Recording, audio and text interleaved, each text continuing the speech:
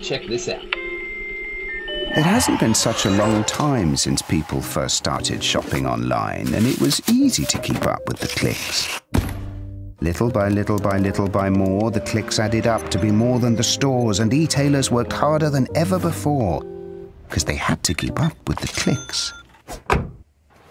All of a sudden, there are so many must-dos if you want to keep selling, like delivery there, no there, or there. And make it tomorrow, first thing. No time for borders. Gotta stay in control to stay in the flow and continue to grow. But we'll help you. Keep up with the clicks.